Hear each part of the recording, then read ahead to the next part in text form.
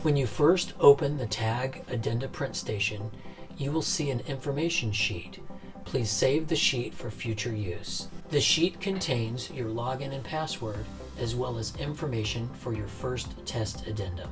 Your print station comes with a power strip for both the printer and iPad, as well as power cord. Tag has also included enough media for 300 addenda. Note that when you power on the printer, you will also need to hit the power button on the top right of the iPad. The iPad comes fully charged, but you will need to plug the iPad charger cord into the power strip along with the print station. When the iPad starts up, you'll need to first click on the settings button. Go to Wi-Fi, choose the Wi-Fi address that you want to connect to on your network. Wait for the checkbox, it's now connected to the Wi-Fi in the building. Next, hit the home button on the iPad and go back to the main screen. Open up the Tag app and insert the username and password listed on your information sheet. Notice that you can scan the QR code on the sheet. This gives you access to the complete Tag training and troubleshooting video series. Next, hit the Get Started button. Select your dealership.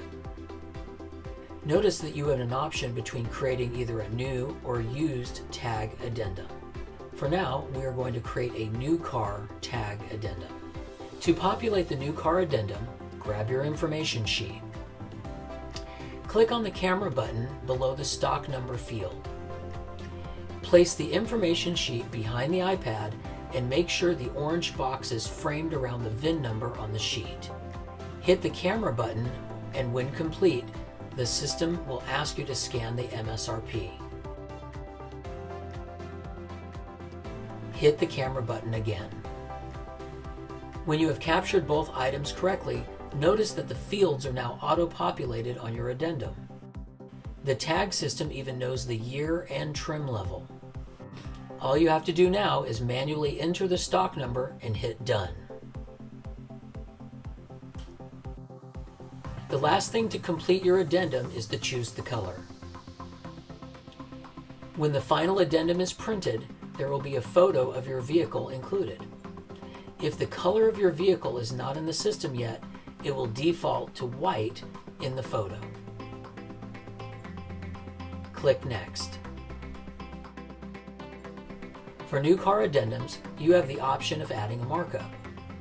Below the markup are examples of line items that will be programmed for each vehicle in the Tag system. Each vehicle will have default items that have been preloaded. You have the option of keeping these line items or eliminating them. You can also add a package by clicking the bottom blue link. Name the package and add a description and price. Click Save, and now this is listed below the defaulted line items.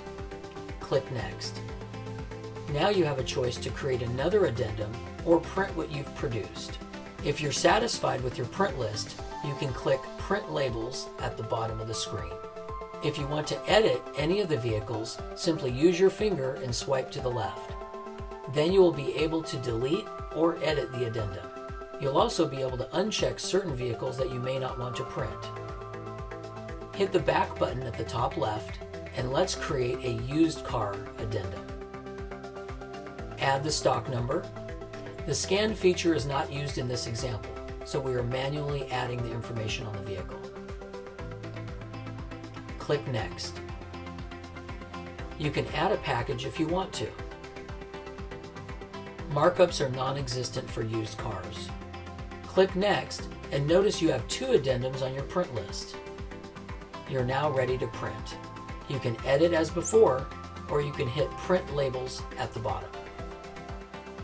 The system will now download all of the information on the vehicles. Tag suggests printing no more than 15 addenda at a time because of the high-res images taking long to process. When the preview comes up, you can double-click on the image to proof the information. Use a pinching motion to zoom in to make sure everything is okay. This is your last check before you hit print. You want to make sure that everything is what you expect it to be. When setting up the printer for the first time, the device may see other printers on the network. Be sure to click on the Canon model. Note that when using AirPrint, you can't rename the printer. You are now ready to print. Make sure you have your media loaded. Check that Print in Color is chosen and double-sided is turned off. Everything else should be ready to go. Click on the blue Print button in the upper right corner. Now, once you get to this page, if you click Done, your print list will be cleared from the system forever. However, if you hit Reprint List, then you can make further edits.